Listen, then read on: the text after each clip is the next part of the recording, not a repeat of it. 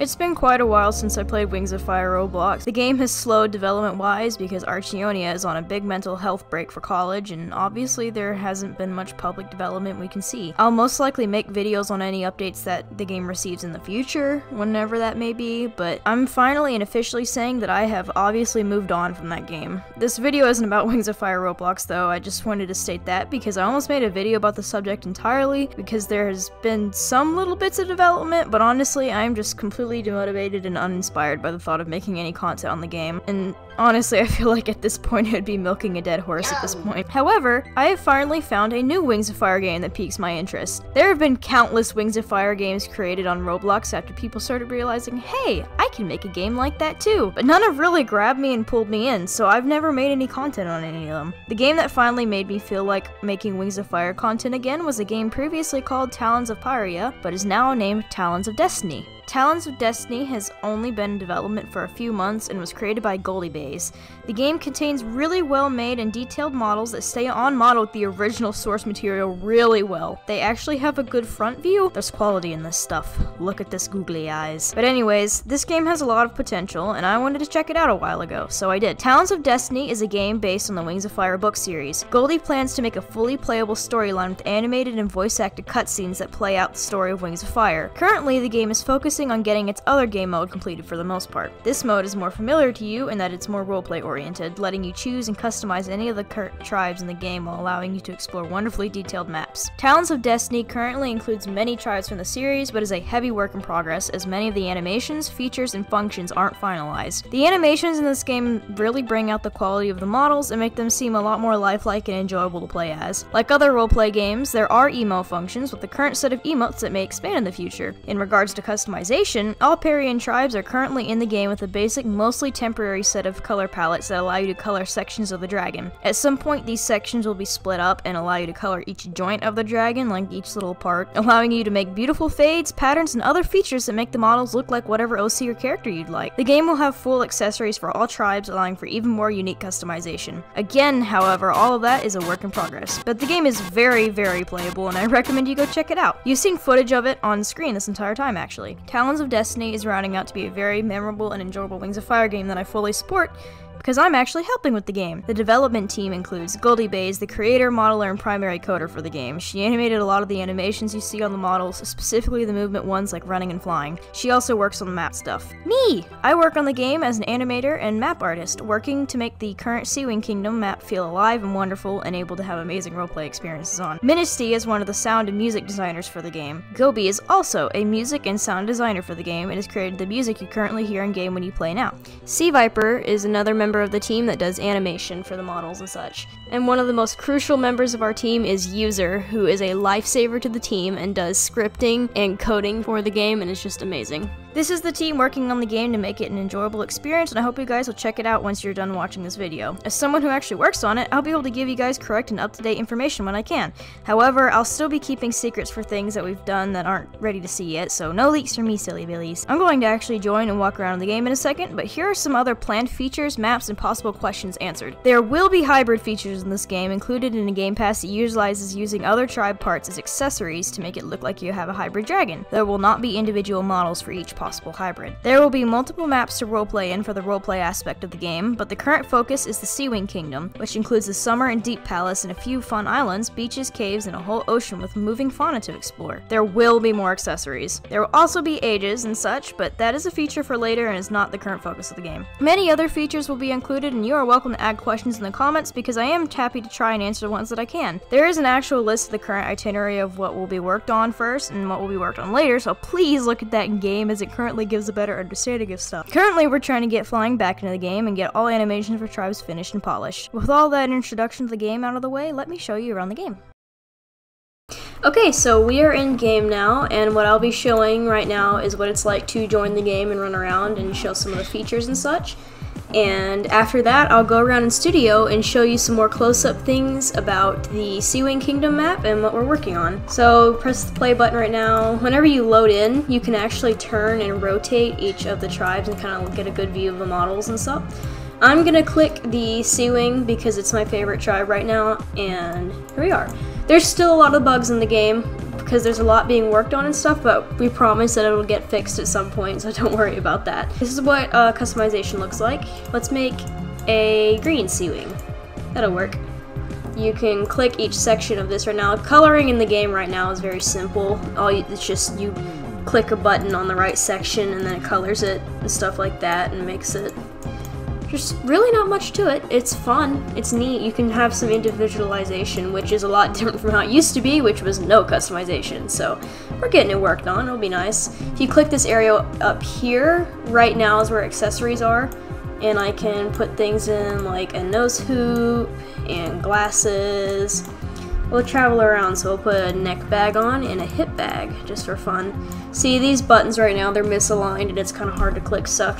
There's lots of little bugs like that, but again, at some point they'll all get fixed. Right now, we are currently, again, just working on getting flying into the game, fixing a lot of the animations that are messed up, and I think trying to fix customization up a little bit more, and then we'll move on. All the while we're working on the map and such and whatever, so yay! Here's our sea wing right now, so we can click finish. You can also add a bio and stuff like that. Whenever you spawn back in, you can still click customization, and you can go back and edit your stuff in-game, so I'll name myself Kelton. Yeah, you can also... No! Wait, oopsie, you can edit your bio and your colors and stuff in-game, my bad, but... That's what it's like to spawn in. You can do that with all tribes. Not all tribes have accessories right now, but that'll also be worked on in the future, and yeah. Right now we have a few NPCs, like here's Queen Coral right here. You can click and talk to her. She's very neat. Oh, why hello there. Is there anything I can do to help you? And where did you get your pearl necklace from? They are handcrafted by Lobster. They're a jeweler down by the Deep Palace. Give them my blessing if you stop by. Stuff like that. You can talk to her more in-game if you want to, but... Stuff like that. At some point NPCs will give quests and things and it'll be fun, and you can just talk to them for trivia. It's like neat, you know, stuff like that. Lots of roleplay opportunities. There's more updates to this palace in studio, which I can show in a minute, but right here is the meeting floor kind of right now. Nothing much to it, but it has each little thing.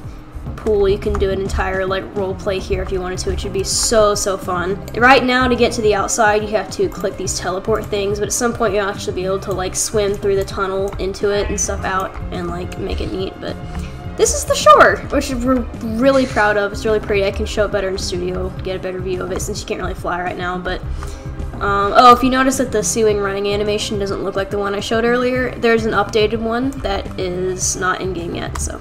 Oh, here's one of the moving NPCs. There he goes, little Krabby on his way. There's another one over here that I animated and put. Here he is, and he just sits and he eats sand. That is what he does. Emote features in action. You can sit, lay down, and stuff like that. Here's a disgust animation I made. All the animations exist. Some of them just look a little wonky on some tribes, and that's what we're working on fixing. Let's hop in studio and go look at that stuff. Alright, so here we are in studio where I can show parts of the game that aren't updated yet, since we have a lot of things that haven't been put in the big update yet. Here is the Sea Wing Palace and stuff like that. Before I move on or anything, the flying that I showed earlier was a big work in progress just because we haven't gotten all the animations done, and especially on all the other tribes. Like, there isn't a takeoff or landing for the Sea Wing yet. There's just stuff like that needs to be done before it can come out, but the actual script and stuff is like fine. Same for swimming. Swimming's also getting worked out, just moving along fine. So here is the Summer Palace in all of its glory. Now, not all the floors are done, but here's like the battle stage floor, which is very fun. I had fun decorating that. Here is like another little thing here. Look, here's a picture of Blaze that got hit because she's stupid. Here's the kitchen, which I'm really excited for. So if you have a cooking OC, have fun with that. Got stuff like a big pot right there. Have all these things.